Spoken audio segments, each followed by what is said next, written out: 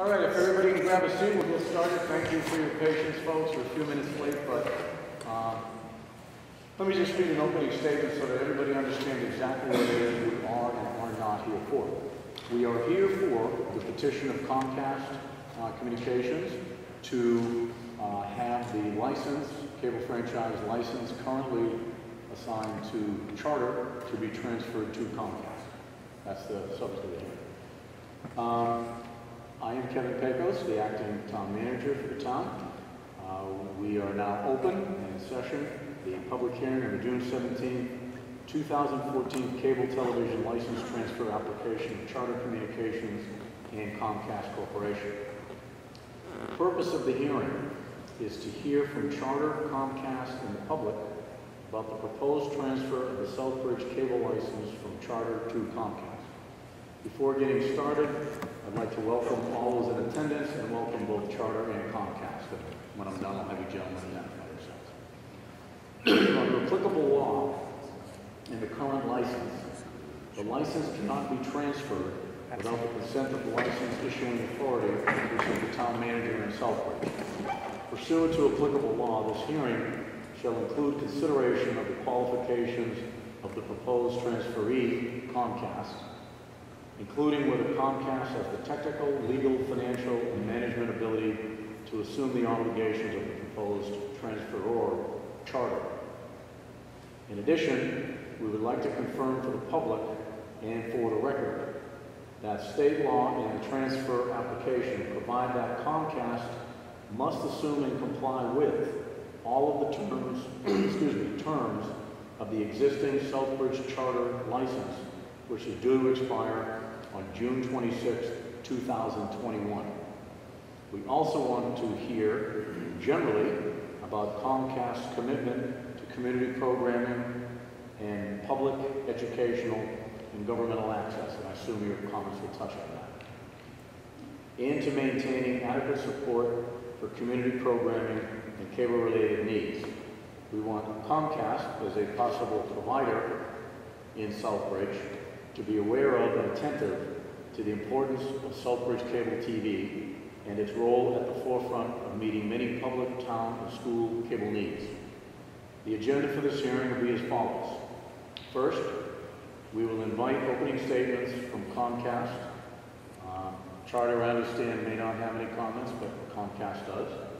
We respectfully request that Comcast address its management, technical, financial, and legal ability to assume the obligations of Charter under the current license, its overall commitment to local programming and public, educational, and government access, and how operations will continue as they now are or will change. Finally, questions or comments from the licensing authority and the general public will be accepted. Before proceeding with testimony from Comcast and Charter, I note that we have entered the following document into the hearing records.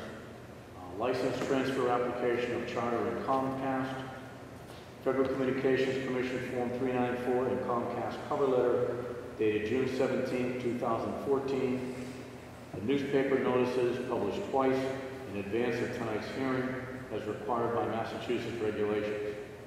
Any questions or comments for Charter and Comcast should be directed through me, and I will rule whether they are in order.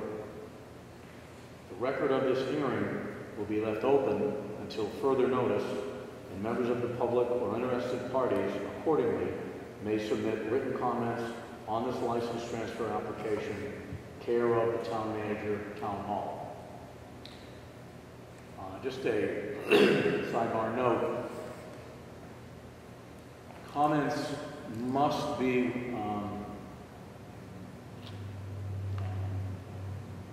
strictly on the subject of whether Comcast is an appropriate authority, appropriate licensee, rather, to assume the responsibilities of Charter. It is not the case that this is an opportunity tonight to be heard regarding dissatisfaction of any nature with Charter's exercise of the license. So this is a very, according to Federal Communications regulation and federal law and state law, This is a very narrowly drawn hearing.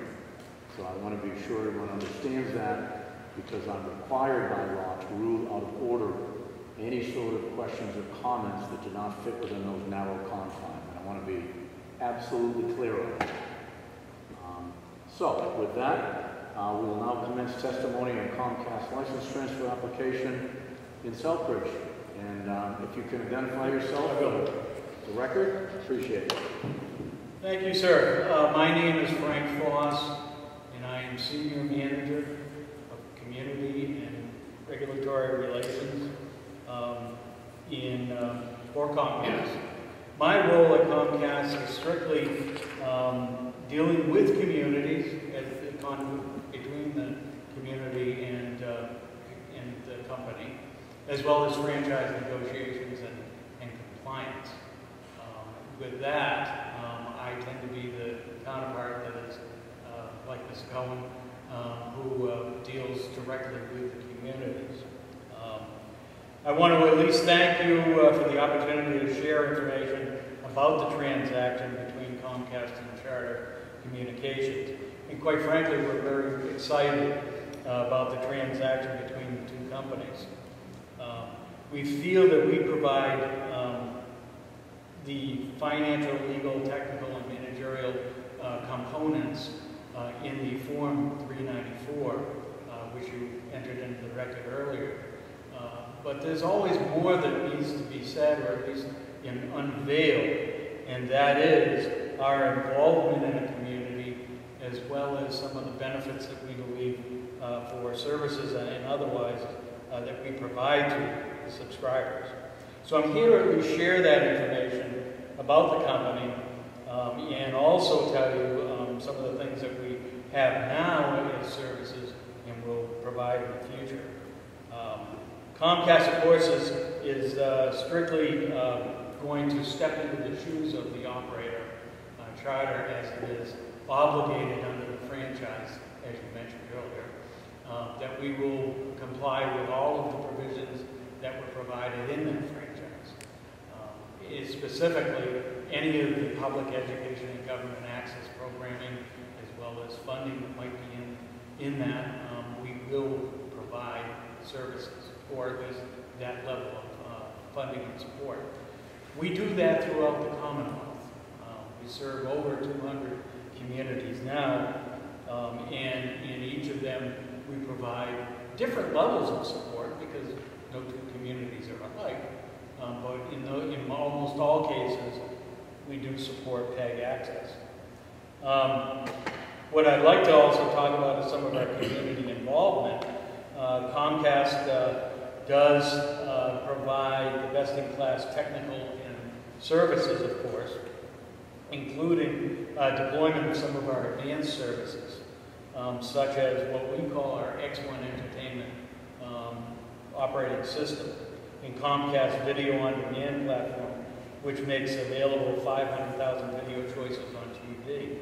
So we're providing the advanced, robust services that, of course, Charter does too, but we have these new and innovative programs that we would like to provide in the future. As we have a relationship with all of our communities, we like to consider it as being a local community. That is, we do pride in our community investment.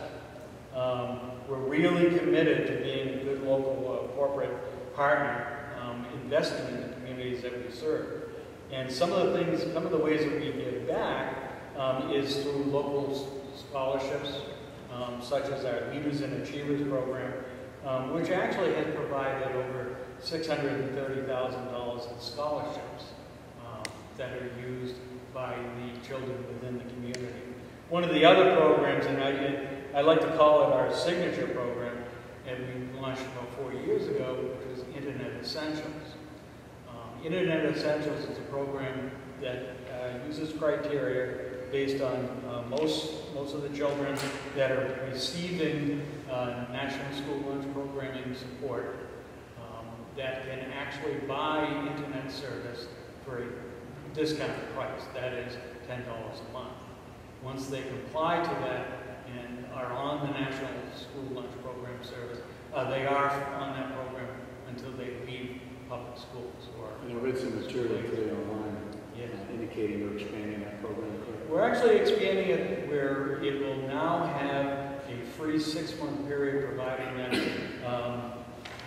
it will be that these students would sign up during a certain entry or enrollment period, as well as we're expanding it with further services to parochial schools and also non-public, other non-public schools. Is that available here in Southbridge if you are granted this license? Providing we're granted control of the license and the approval at the FCC and the Department of Justice occurs. Yes, and that program does not currently exist under Charter does not have anything similar to the okay, so this will be a new service Yes. to families. And one of the things that we had, at first we had a 3-year window on the program.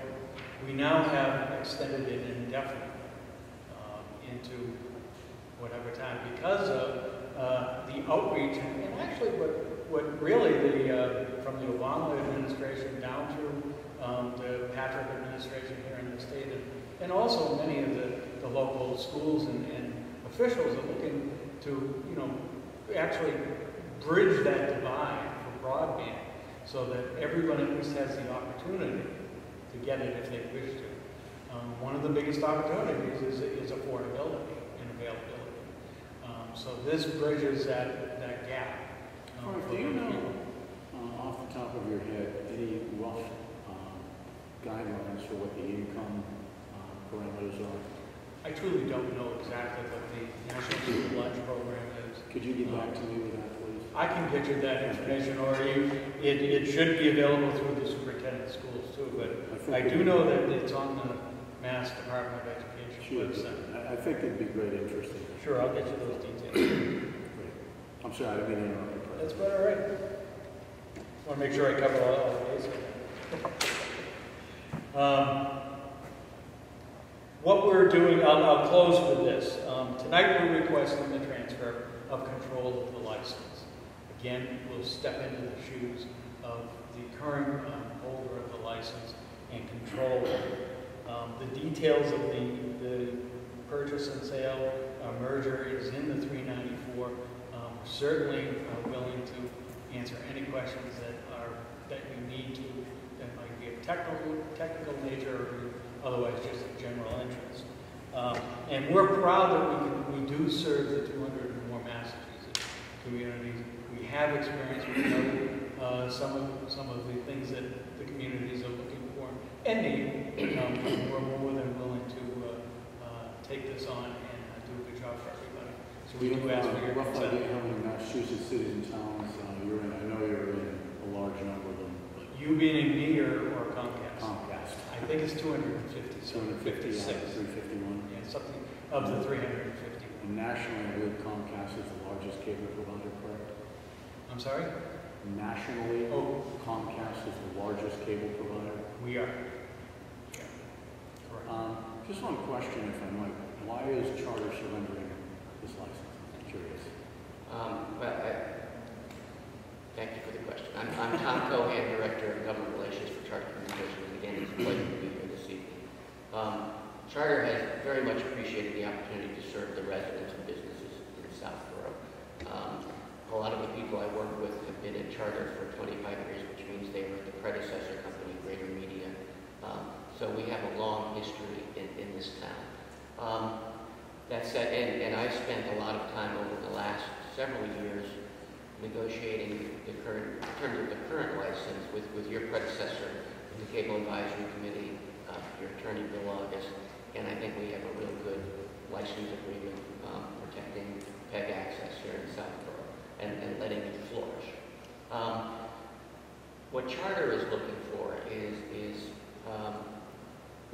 actually the benefit to Charter in this transaction is that we are essentially swapping with Comcast about 1.5 million customers in New England, the Southeast, and the West Coast, and in return receiving about 1.5 million customers from Comcast that are currently Time Warner customers in the Midwest.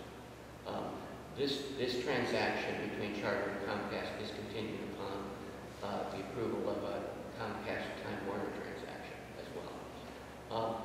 For any cable company, it really helps. It's cost effective to have a good cluster of systems. We operate in 29 states today. Our New England system is our smallest regional market. We have 53 cities and towns in Massachusetts, and as you can see, we're kind of surrounded by Comcast. There are advantages to having a larger footprint than we currently have today. So what Charter will get out of this is a very large footprint in, if you're a football fan, the Big Ten states: Ohio, Michigan, Illinois, Minnesota, Wisconsin. Charter will become more a Midwest cable company, and with the added scale there, we'll be more efficient at serving our customers in terms of the truck roll won't be as far. We'll have better leverage in dealing with the programmers, because the programmers today is what's really driving up the cost of cable television service. And as a smaller operator, we've been at somewhat of a disadvantage, and that will change. But you know, I'm not sure that sad is the right word, but we don't like exiting all of New England. I'm a lifelong New Englander. But this is a great opportunity for Charter as well as Comcast. So this is essentially a corporate decision regarding marketing strategy and that sort of thing. Doesn't have anything it was to do the goal. with the continued service. Yeah, it's been the goal of Charter to become a bigger company, and this transaction allows us to do that. Open it up to the public for questions. Sir, if you could identify yourself for the record, please. Yeah, Brent Abrahamson, 26 Franklin Terrace, Southbridge. I want to read so I don't get this wrong. Thank you, Mr. Chairman. I realize that under the Code of Massachusetts regulations pertaining to cable television, specifically 207 CMR 4.04, the standard of review by this licensing authority is extremely narrow, as you stated. The only things you can consider regarding Comcast is management experience, technical experience, financial capability, and the legal ability to operate a cable system under the existing license. Nothing at this time can be done to amend or renegotiate the terms of the existing contract. It's therefore a foregone conclusion that this license transfer will take place. I mean, common sense will tell you that. That being said, I believe that my question goes to the licensee's management experience, specifically how Comcast has increased its customer base. When I looked for the regulations guiding this hearing on the Massachusetts Office of Consumer Affairs and Business Regulations website, I also found a document showing the history of cable operation in the Commonwealth, and it's worth noting that in 1995 there were 21 cable providers. With the merger of Comcast with Time Warner and the swap with Charter, we're down to 7, and one of them is probably on life support. Now, getting specific to Southbridge, we started with Greater Media Cable, which then became Charter.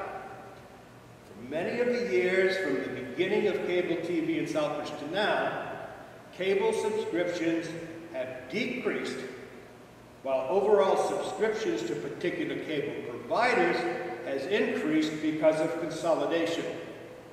Here's my question to Comcast through you, Mr. Chairman, if they care to respond.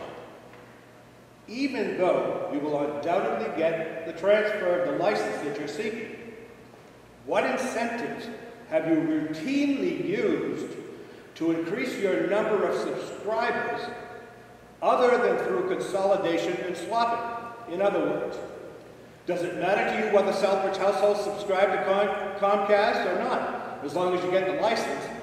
And why should the citizens of Southbridge, the citizens, not the town, the individual citizens, choose to subscribe to Comcast instead of another available alternative? I think those are legitimate questions. Fair questions, very fair questions. And it's really, I think it hinges on two things. One, the good provision of services through a customer service application, as well as support through technical reactive management. But even more so today, it's what's even a greater thing that most of the companies are doing to excel in maintaining the subscriber base as well as getting subscribers from other operators is providing robust services. That is to say, cable services that are second to none with regards to new and innovative practices and software that run in the background as well as in the forefront of our services, and a plethora of information and entertainment that one can get not only when it comes up on the the online channels, the direct line channels, but also on demand when you want to watch it. Now all of that comes with a price, and all of that does actually need to be packaged in a manner that it is affordable. And I think that is the other piece that goes along with the value and the robustness of the services, is that when we sell our services, and one of the ways that we really have excelled in competing is to sell services in a package that's affordable for folks that they can buy telephone, internet, and cable services, along with some of the other peripheral services, such as home security services that we now provide. And we not only provide that on a residential basis, but to small and medium businesses too also. Does that help? Yes, it does. I would just say, as an analogy, if someone owned the only bus service in Southbridge by law, does it make any difference whether there's any riders? Oh, I think it certainly does. I mean, it's today, I mean, Charter it operates here, and we compete with DirecTV and the Dish Network.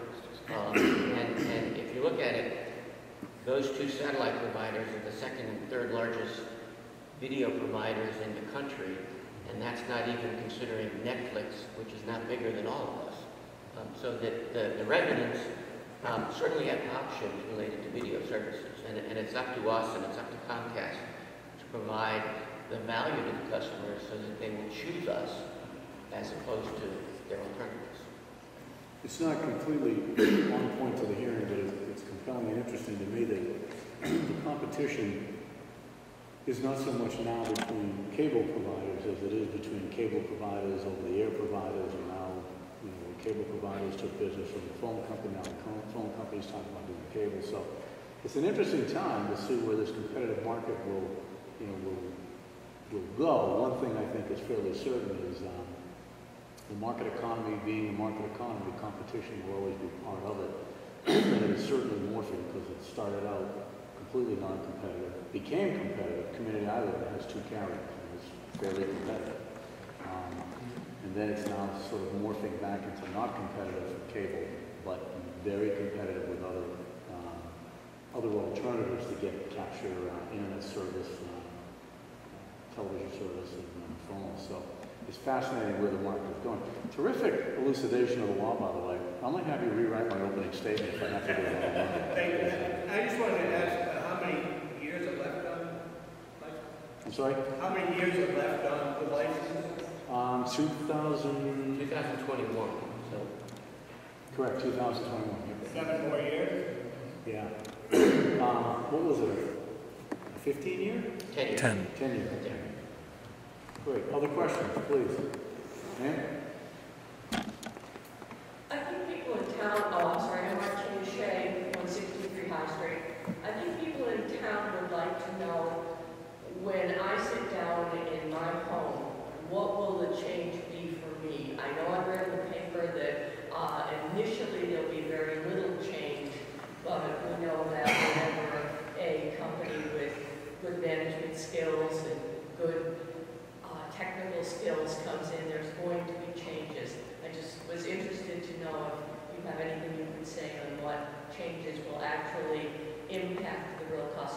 What will it look like perhaps to the customer? Additional services, how cable channels, he talked a little bit about packages, how that would, I know he can't tell us exactly how it would look, but basically, you know, once it gets up and running, how will my interface with Comcast, including maybe even customer service, actually impact the customers in Southbridge?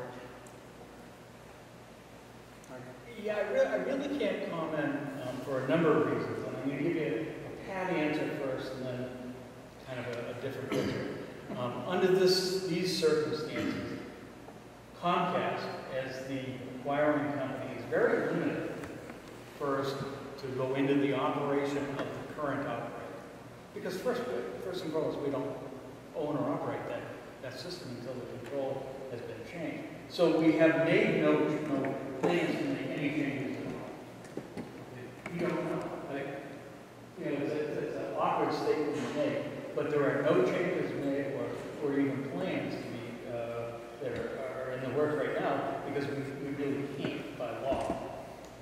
I will say this, that those services and especially the customer service that we provide in our communities now that we are always striving to make better will be emulated in the services in the area, not only in this area but also the charter communities. That's about all I can say at this point without having any knowledge, company's no knowledge of the actual operations of the system. And Mr. Collins, into the actual operations, we do that. I think it's probably safe to say that whether it's Comcast or Charter or DirecTV or Dish Network, the video program is pretty much the same. There'll be differences in the on-demand program. I mean, we have an on-demand program, and Comcast has one that's probably a little bit different. We both offer a lot of free choices on that, and then it's similar to the pay-per-view. In terms of what you're watching on TV, I don't think there's going to be a lot of changes. And there'll certainly be no time where, because this question came up at a hearing the other night, we're not going to shut off our system, wait a couple of days, and suddenly they start up there. There'll be a seamless transition, and nobody will lose service. Frank, can you offer any thoughts about the $64 question, which is going to be on everybody's mind, which is pricing? Because that's probably the one that people are concerned about more than anything else. I think the only thing I can say at this point in time is that nothing that is happening in this transfer of control will affect the prices in which the company will charge. Because you are required to literally step into Charter shoes with respect to the conditions in the license. You're not allowed to alter that one iota, nor are we. Exactly. So whatever pricing could increase under Charter, it can do so under Comcast, subject to the law and the franchise agreement. And that's exactly, I'm glad you actually mentioned that, you know, rates and prices change. Yes, they do go up, yes, they do go down. Promotions change all the time. So those things are really fungible and flexible as one, the market dictates, and two, the regulatory landscape of ours. In channel selection, what's in a basic package, what's in an advanced package, whatever, those sorts of things are not currently regulated, and that's strictly up to the carrier in terms of what those things will look like when you assume the license. The choices of programming, with the exception of the must carriers and those that are on the very basic of programming, that's correct. It is really the choice of the operator. And the market determines that. And our subscribers determine that as much as even the cost of having to buy the services. Thank you. Other questions? Sir? Roger Coway, Secretary Avenue. I'd like to know when Comcast will have a new next meeting regards to issues about cable service. We can't discuss it this meeting, but I'd like to discuss it in the future. When is the next meeting where citizens can really discuss what they did for the dollar bill? That's all I'd like to know. I think the answer to that is we expect this transition to occur either by the end of the year or the first quarter of next year. I believe it's So, Well, the drop dead date for your approval, 90 days is the Right. maximum that the licensing authority can take. I would say, frankly, it would not be my intention to take anywhere near that, and I'll talk about that at the end of the hearing once I've closed the public portion of it. I'd just like to see if it's possible, set up an appointment, meeting date now, so people in Southbridge can attend this meeting and know where they came for the buck. And also express their pleasure that this place is about servicing them. And I know you can't do this meeting, but I let us know when the next scheduled meeting is going to be taking place. well, if I may add, beyond the approval here, there are other approvals that must occur in the FCC as well as the Department of Justice. If anyone in this room were to try to guess when those would occur, it would be very hard to do. Likely, once the close of after the filing, the 120-day period, which I think is October 16th, Sounds about right. the DOJ, the Department of Justice, and the Federal Communications Commission will then take up the application at the federal level. And we anticipate that's going to take 3 to 6 months, as it normally has in the past. So the deal will essentially be consummated at all government levels, we believe, by the end of the year or the first quarter of next year. So we're really not in the shoes of the operator until that happens. So the likely optimistic schedule would suggest Comcast would begin operations locally late winter, early spring, best case scenario. That would be my, yeah, where I sit right now. Where we sit. Other questions? All righty. Hearing none, let me close the public hearing portion. It's my intention to take these comments under advisory conditions and close the public hearing portion of it, but maintain the record open for a period of 10 days so that if folks want to submit comments, they're allowed to do so. If people want to come in and take a look at the materials that have been presented, these will be available in the town manager's office for anybody who would like to examine it. In the book right here, there'll be a bench copy, and anybody who would like to read is welcome to. Unfortunately, I don't have copies, so it probably won't be leaving the building, but it'll be available. And if somebody does want to reproduce copy, I'm sorry, but it's 25 cents a page we have to charge. So if anybody wants it, you're welcome to it.